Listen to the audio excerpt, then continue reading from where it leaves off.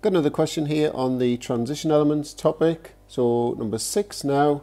As with all the others, the link to the questions in the description of the video. So just click on that, have a go, and then play the video for the answers. So part A, transition element definition, forms at least one ion with an incomplete d subshell. Notice it says full electron configuration, so we've got to start right at the beginning, 1s2, etc. So for the element ion, there's your electron configuration. Remember 3d and 4s can be either way around.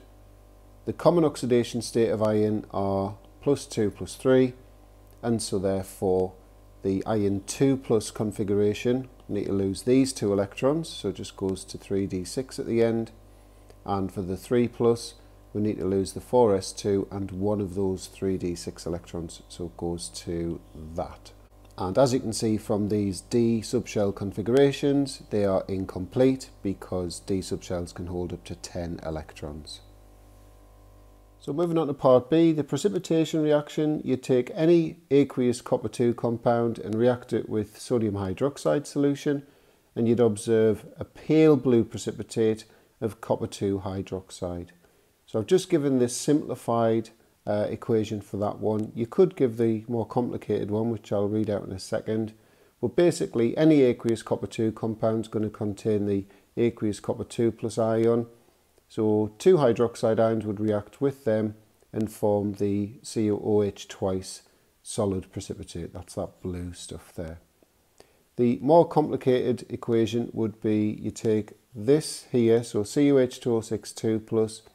Again, you'd react with 2OH minus ions, and you'd make CuOH twice H2O4 with no charge and 2H2O.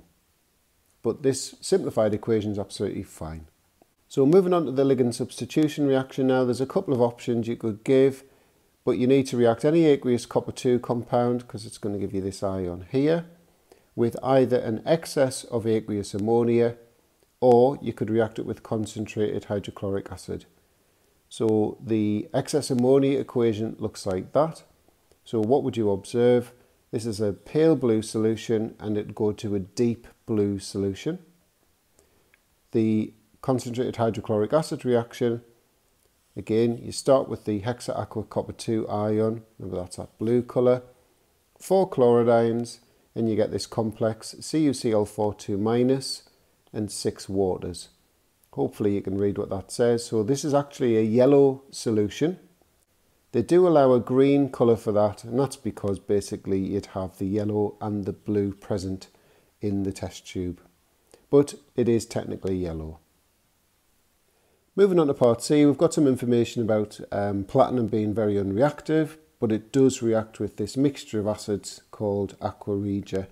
And we're told 2 products of the reaction are this substance here and nitrogen dioxide. And we've got to show that this is a redox reaction using oxidation states. So we'll just do the usual thing, look at oxidation states of atoms before and after the reaction and see where the changes are. So if we start with platinum, in its element form, it's obviously got an oxidation state of 0. And if we look at when it goes to this H2PtCl6, so we've got 6 times minus 1 from those 6 chlorides, 6 times minus 1. We've got 2 times plus 1 for the 2 hydrogens. So what's the platinum got to be to keep this neutral? It's got to be plus 4. So that's an oxidation process because platinum's oxidation number's gone from 0, it's increased to plus 4. So where's the other change? Well, it's actually with the nitrogen. So those 3 oxygens in HNO3, they're all at -2. So 3 times -2. And we've got 1 times 1 plus from the H. So what does nitrogen have to be at the start in HNO3? It's plus 5. And then in NO2, got 2 times -2. So that needs to be plus 4. So there's your decrease in oxidation number. Nitrogen's gone from plus 5 down to plus 4. So it's been reduced. Second part of the question, coming up with this equation is quite tricky actually. So you've got to use the oxidation number method to balance this equation. That's the easiest way to balance it, I think. So basically the premise of that is the total change of the oxidation process must match the total change of the reduction process. And that's basically because the electrons have to balance out.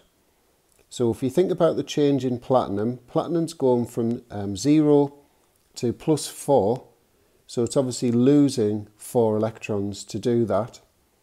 The nitrogen has gone, it's changed by 1 from +5 to +4. So obviously you've got an imbalance of oxidation number changes at the moment. You can't have a change of 4 in the oxidation process, but only a change of 1 in the reduction process.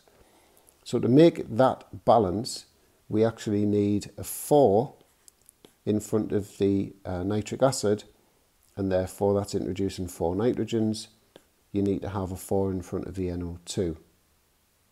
So now we've got the oxidation numbers working together. What we can't do now, otherwise it'll just mess up what we've just done, we can't change the numbers in front of the platinum species or the nitrogen species, otherwise, like I've just said, it'll just sort of knock everything out.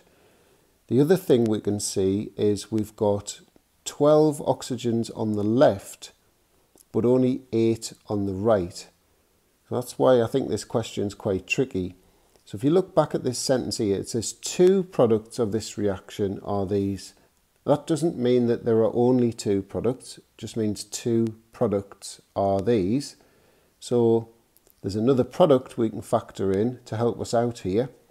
So we need another 4 oxygens basically. So we need 4 waters. And all we need to do now is sort out the hydrogens and chlorines. Easiest way to do it is just think of the chlorines. We've got 6 here. We've only got 1 there. So 6 in front of the HCl, and that is the answer. So moving on to part D now, we've got to come up with a 3D diagram to show the shape of the hexachloroplatinate ion. So I've got so far with it. I'm just going to explain where the charge comes from, then we'll do the bond angle. So if you know your ions, you'll know that ammonium ions have a 1+ charge. We've got 2 of them, so there must be 2+ from those 2 ammonium ions.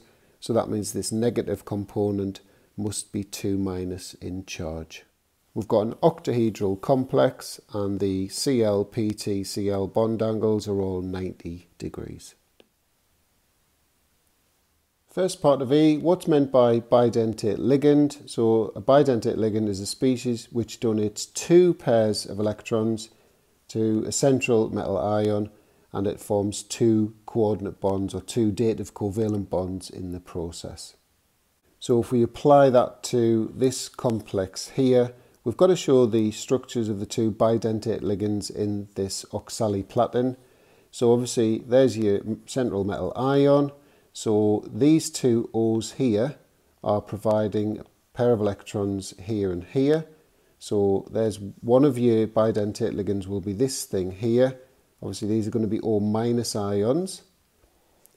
On here, it's the nitrogens that are providing the pairs of electrons here and here.